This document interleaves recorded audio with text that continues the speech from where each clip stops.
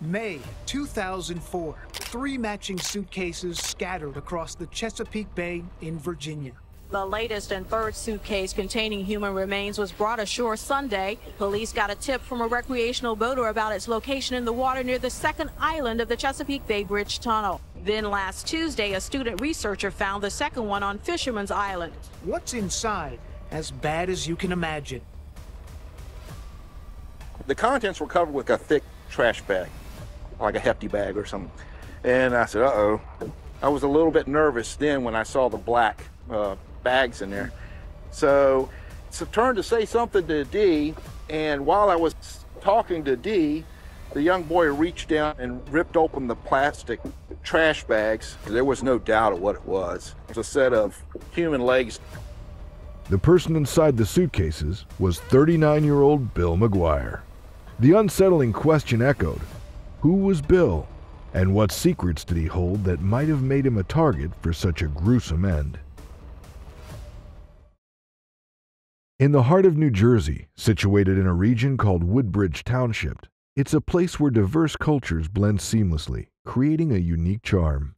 Woodbridge is more than just a location. It's a home filled with warmth and stories. Talking about safety, Woodbridge Township is a generally secure place.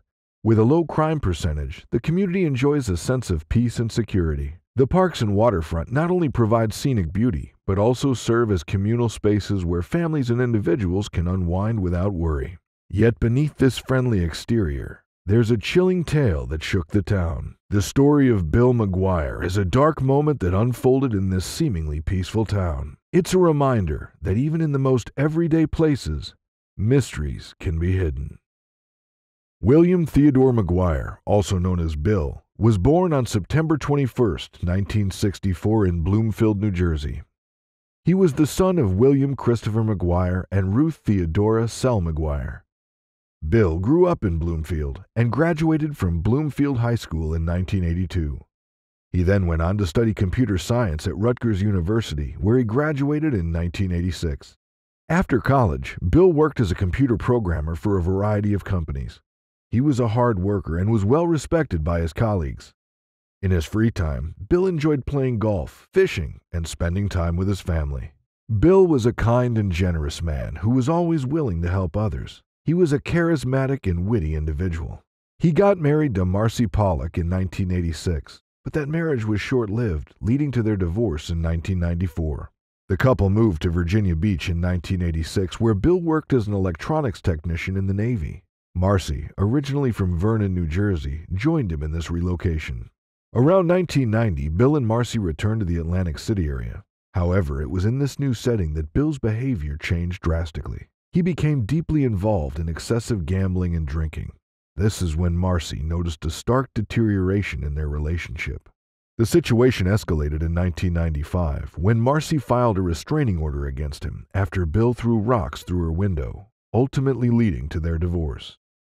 Bill then met Melanie Lynn Slate in 1998 at a restaurant in Woodbridge, New Jersey, where Melanie was working part-time while attending nursing school. Born on October 8, 1972 in America, Melanie Lynn McGuire, formerly known as Melanie Lynn Slate, grew up in Ridgewood in Middletown Township, New Jersey, attending Middletown High School South. Her academic journey took her to Rutgers University, where she pursued a dual major in math and psychology, graduating in 1994.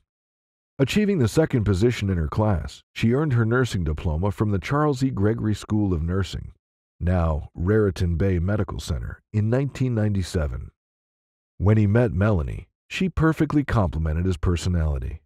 They quickly fell in love and were married the following year in 1999. The couple soon started a family, welcoming 2 sons into their lives. In 2000, they had their first child, a son. 2 years after that, in 2002, they had their second child, another son. Their marriage seemed picture perfect, filled with love and laughter. However, beneath the surface, cracks were beginning to appear. Financial struggles began to weigh heavily on the couple. Bill, a computer programmer, had always been responsible and financially secure, but his gambling addiction took a toll on their finances. As debts piled up, stress on their relationship grew. Melanie, a nurse, worked tirelessly to support the family, but it was becoming increasingly difficult to make ends meet. In addition to their financial woes, Bill's gambling addiction also led to emotional turmoil. He would often disappear for days at a time, leaving Melanie to care for the children and manage the household on her own. The trust that was once the foundation of their marriage began to erode, replaced by suspicion and resentment.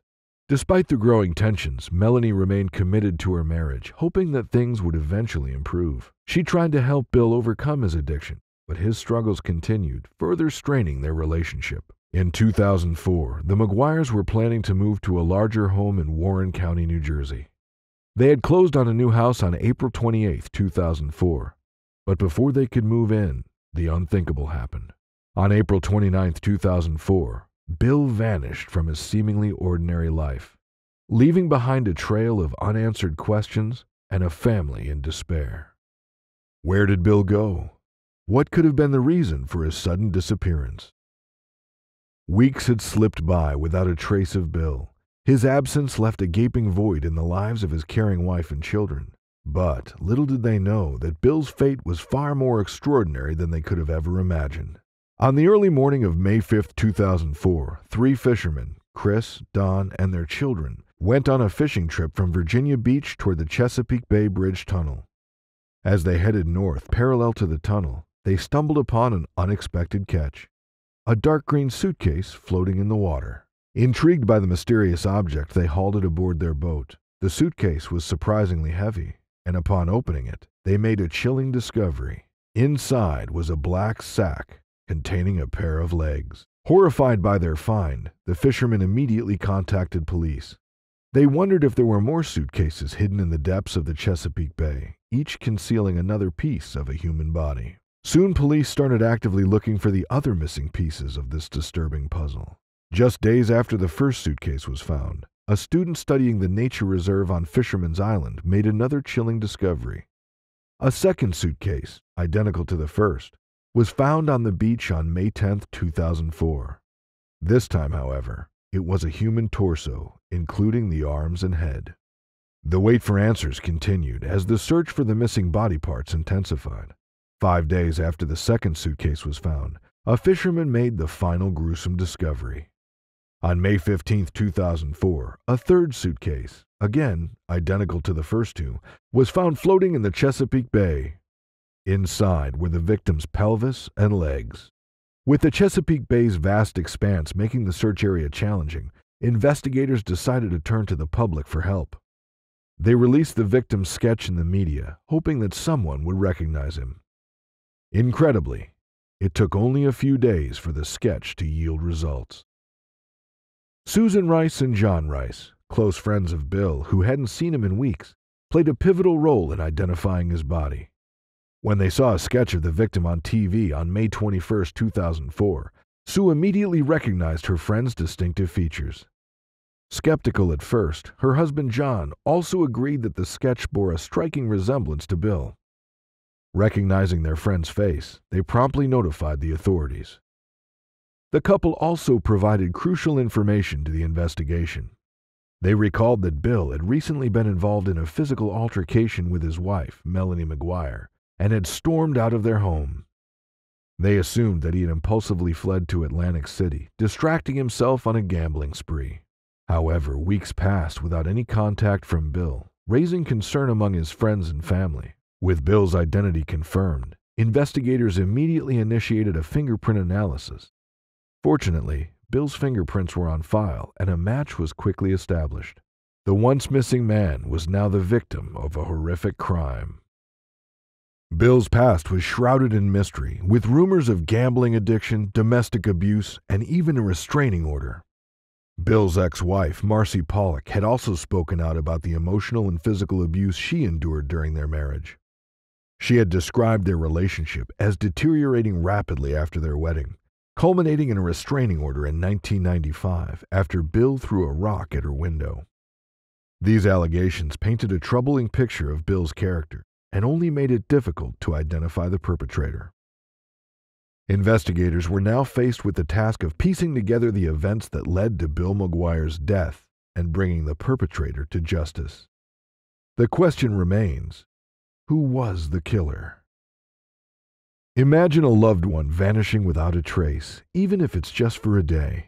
You'd be worried and scared, and you'd do everything you could to find them. Even if you had an argument with them, you would still report them missing to the police. However, in this case, the police received no missing person reports from Melanie regarding Bill's disappearance after being away for almost a month. Instead of immediately reporting him missing, she sought legal counsel from a divorce attorney. On April 30th, 2004, she filed a restraining order against him, further indicating that she felt unsafe in his presence. State your full name. Melanie McGuire. Tell me what happened that brought you to court today for a temporary restraining order. My husband and I closed on our first house on Wednesday. That should be a positive thing, shouldn't it? Yeah, it should. He's been behaving really erratically. Ms. McGuire, you're safe here. Don't worry. Did he hit you, ma'am? No, not until, well, I don't mean to sound like I had absolutely no part in this. I said some not nice things and slapped me. The police were surprised that Bill's wife hadn't reported him missing, especially since they had found the person in the sketch through Bill's friends. The cops decided to look into Melanie McGuire, and what they found was pretty odd. On April 30th, 2004, just 2 days after the big fight between her and Bill, she did something that would make most folks raise an eyebrow.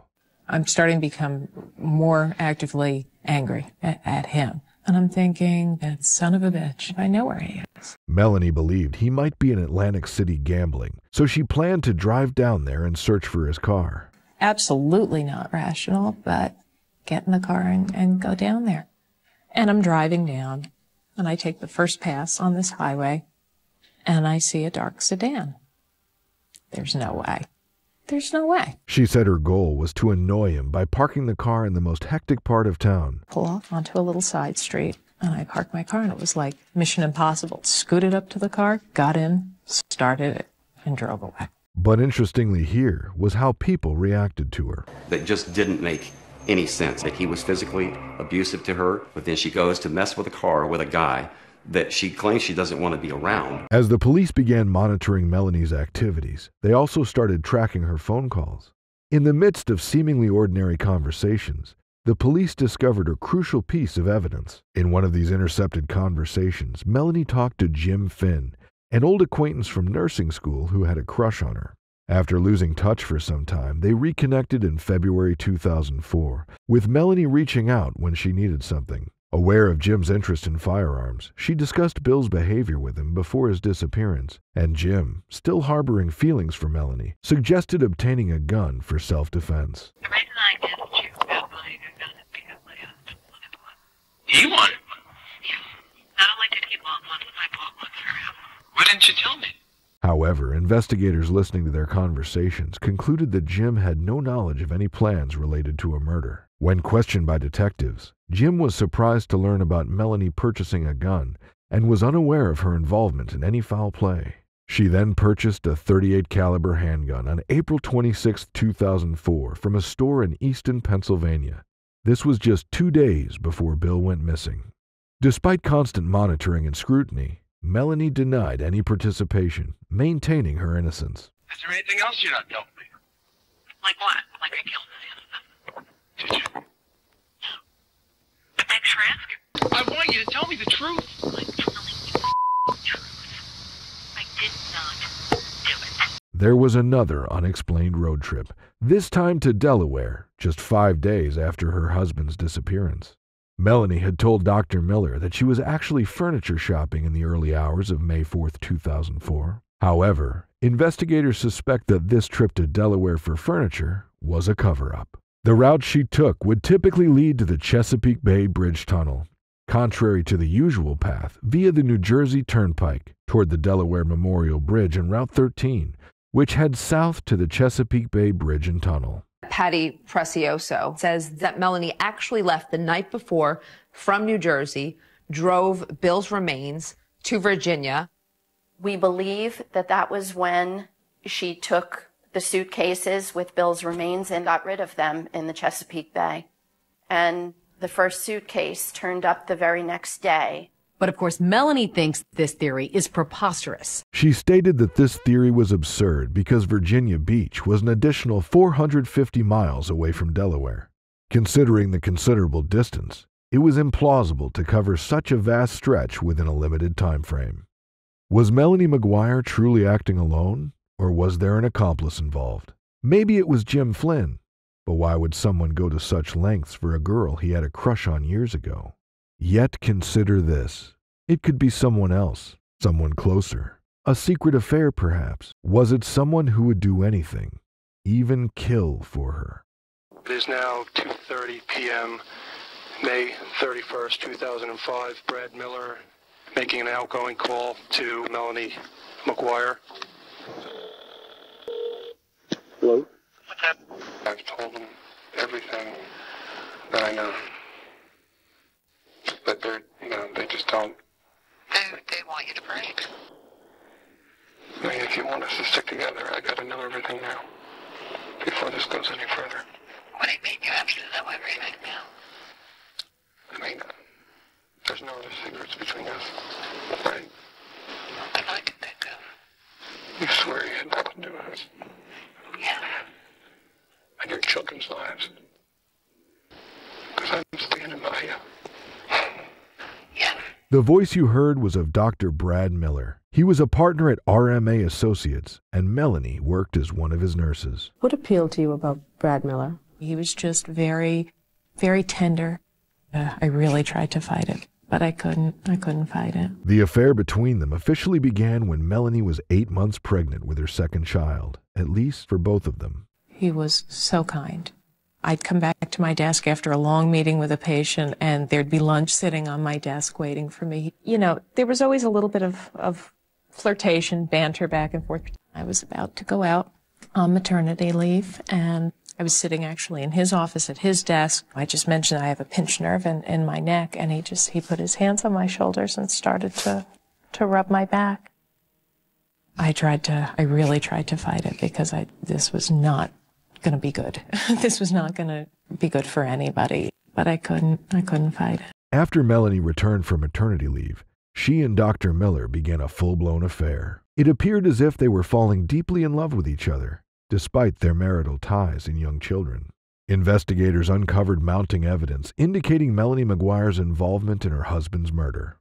Bill's car held a bottle of chloral hydrate, a sedative, along with 2 syringes prescribed by Bradley Miller, who had said the prescription was written in Melanie's handwriting. During the investigation, Jennifer Seymour, a state police computer expert, analyzed the computers and handheld devices belonging to the McGuires, including a desktop computer situated in their apartment. Her examination revealed that between April 11th and April 26, 2004, several concerning topics were searched online. Among the searches were inquiries about undetectable poisons, how to purchase guns illegally, how to commit murder, gun laws, and toxic insulin levels. Among all the evidence, the gun, the internet search, or the affair, one particular detail left people confused. It was the purchase of a $500,000 house, which occurred right before his disappearance. He was constantly looking at homes. He wanted to end up buying a house before he turned 40. He did want to move down here to Virginia Beach. We took pictures of houses in our neighborhood, but Melanie just would not hear of it. They ended up placing a substantial deposit on an impressive home in New Jersey. This residence was quite lavish, with a significant amount of land and carrying a price tag of $500,000. This seemed contradictory. On one hand, Melanie was growing closer to Dr. Miller, but on the other, she was making a major investment in a new property with Bill. So why were you buying this $500,000 house together then? The idea for me was we had a chunk of money, cash, that we were putting down on this house. In the past, we'd come to points where we had been in similar situations, and ultimately something would happen and he would go and gamble the money away. I figured this at least was an investment. On April 28, 2004, they were set to close on the house at 2 o'clock in the afternoon. Melanie stayed in touch with Dr. Miller throughout, as he pleaded with her not to proceed with the house purchase. He expressed a wish to be with her and build a future together. Melanie assured him she would handle it. After closing on the house, they returned to their rented townhouse. Bill, quite excited, called John Rice, reportedly in a very happy state. Melanie's final conversation that night was with Dr. Miller. She informed him that they had closed on the house and mentioned that Bill was asleep on the couch after having some red wine. Melanie planned to discuss matters with Bill when he woke, intending to request a divorce. Melanie recounted the events as a significant argument between her and Bill, stating that they had a fight in the early hours of the morning, around 3 or 4 o'clock. It all started regarding the house they were purchasing, with Melanie mentioning that she had settled for that particular house. Bill's reaction was immediate and intense, expressing dissatisfaction and stating that it wasn't what he wanted. He mentioned his preference for a cheaper house in Virginia, which Melanie refused, leading to an escalating, heated exchange. Melanie further described that the argument turned physical, specifying that Bill pushed a dryer sheet into her mouth, revealing his fixation with dryer sheets during such moments. We're still arguing, and there's the laundry basket, and there's a dryer sheet just hanging out of one of the baby's sleeves. He hated them. He thought it was lazy that I wouldn't stand there and put in the liquid fabric softener, and yeah.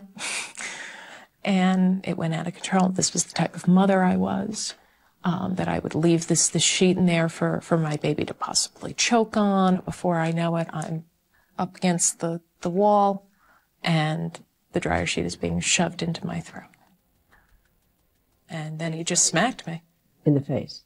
Yeah, open hand, because he probably would have broken my cheek if it had been a closed fist. And I looked down, and there's my 2-year-old. I grabbed the baby and went to the bathroom right behind me and shut the door. I just wanted away from him at that point. He informed her that he was leaving and wouldn't return, even instructing her to explain to their children why they wouldn't have a father. He communicated this through the bathroom door while he packed and made several trips up and down the stairs, continuously criticizing her. Her final words to him were a plea to stop. After discovering the suitcases, the police were finally on the verge of bringing justice to Bill.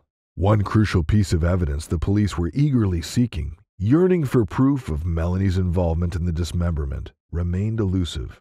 Despite thoroughly searching her home, they found no blood, no bullets, nothing. There was no direct physical evidence linking her to the murder. Over a year after Bill McGuire's murder, on June 5, 2005, Melanie McGuire was arrested while dropping off her kids at a daycare in Metuchen. She was charged with first-degree murder in what became known as the suitcase killer case. Melanie pleaded not guilty and was released on $750,000 bail. In 2005, a grand jury indicted her on 4 counts, raising her bail to $2.1 million. She was again released. Another indictment later accused her of writing letters that obstructed the investigation. 3 years after the murder, in 2007, Melanie's trial began. The prosecution argued that she killed her husband in 2004 to start a new life with her boyfriend. Lead investigator Prezioso testified that the evidence points to a well-planned murder. Melanie maintained her innocence, stating that her husband was a compulsive gambler who had become increasingly erratic. However, a spokesman for the New Jersey Division of Criminal Justice disputed her characterization,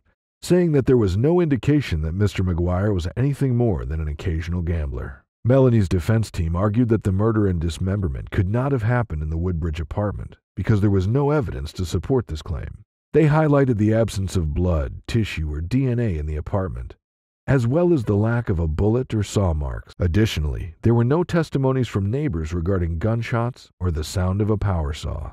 3 years later, on April 23, 2007, Melanie McGuire, 34, was found guilty of killing William T. McGuire, dismembering his body, packing the pieces in 3 suitcases, and tossing them into the Chesapeake Bay. She was sentenced to life in prison without the possibility of parole for 63 years and 9 months. She also received a concurrent 10-year sentence for desecrating human remains and a further 5-year sentence for perjury for lying to a family court judge about her husband's whereabouts after he vanished in 2004. William and Melanie McGuire's 2 sons, whose identities are protected for their privacy and safety, were last seen with their father on April 28, 2004.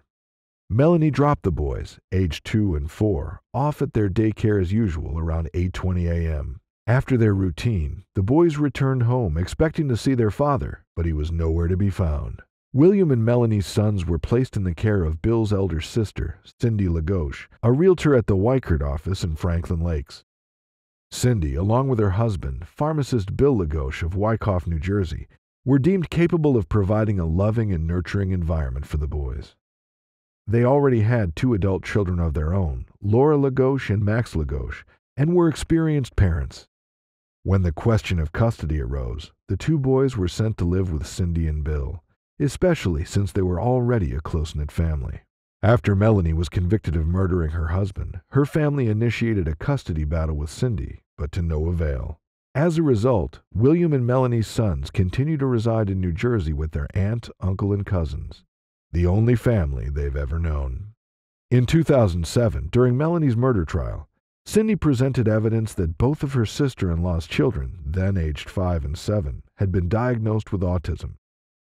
Cindy had grown concerned about their well-being upon noticing their behavior and had them tested.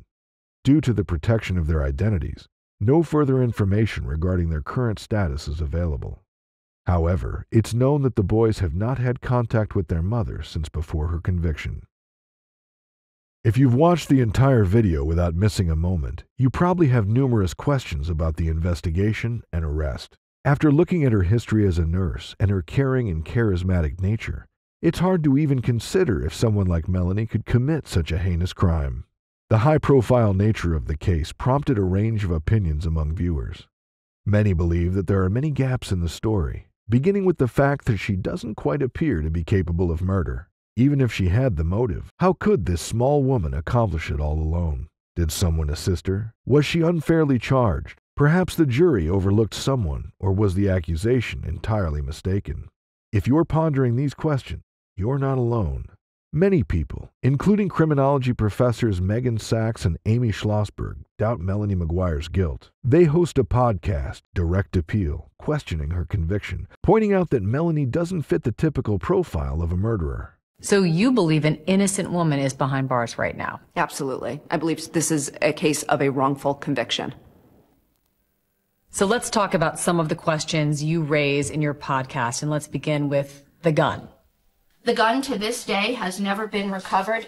The key witness for the prosecution, a forensic ballistics expert, stated that the bullets found in Bill's case were identified as .38 caliber lead cutter bullets. No one plugged the serial number of my gun into a website to find out what the specifications were. Apparently each gun makes something called lands and grooves. Lands and grooves are rifling characteristics that are machine pressed into the barrel of a gun. And when the bullet passes through the barrel, the same number of lands and grooves are going to be imprinted essentially onto that bullet. There were 5 lands and grooves that my weapon was said to have made based on the company's website.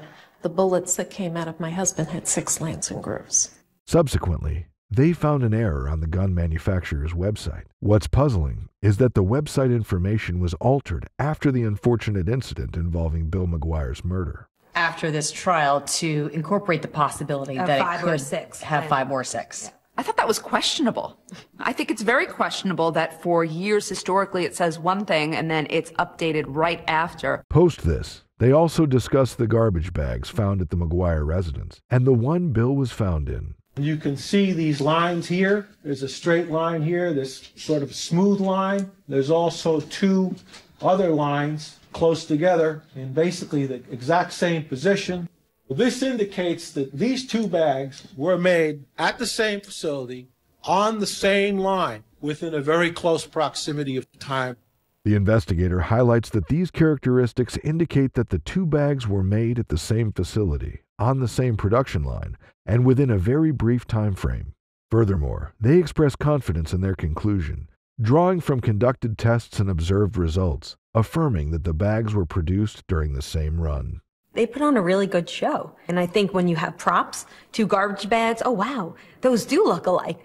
And so what the jurors are listening to sounds like fact, when in reality, it's just someone's expert opinion. Sachs also emphasizes the physical challenges of dismembering a body and the lack of a believable crime scene.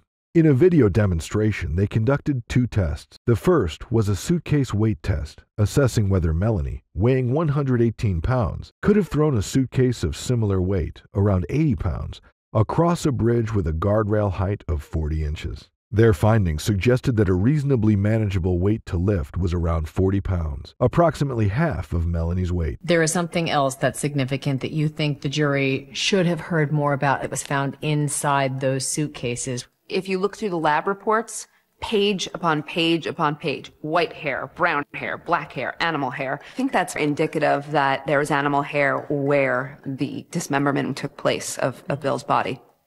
You mentioned that you found some animal hairs. Did you find anything that you considered of evidential value? No. And they looked high and low to connect Melanie to some pet. And once they found that there was no way to connect Melanie to these pet hairs, it became not of evidentiary value. Why is that? Simply because they don't match your suspects? Those hairs should have been tested because that's a huge question mark. Despite a movie about her case coming out, Melanie remains in prison. Despite the attention, she insists she didn't kill her husband or dispose of his body parts in suitcases. And why would she drive all the way down to Chesapeake with the body parts in the car, thinking, I'm not going to get stopped, I'm not going to break down? What a chance that is. You know, I mean, you can't stop on a bridge and open a window and throw 3 suitcases out. Can't make anybody believe who's convinced that I've done this, that I didn't. All I can continue to do is tell the truth, and it's not the most flattering truth, but it's the truth. In the puzzling case of Melanie McGuire and Bill McGuire, questions remain about who committed the crime. Was Melanie rightfully convicted, or were there crucial details missed? If she did commit the crime, could she have acted alone, or was someone else involved? Think again. Do you believe Melanie was guilty? Or are there unanswered questions that could lead to a different conclusion? Join us in exploring this captivating story together. The case may be closed, but the mysteries linger. And before you leave, don't forget to like, share, and subscribe to Mysterious Hook, where we delve into the most intriguing cases that capture the imagination. Don't miss our latest investigations. Hit the notification bell to stay updated.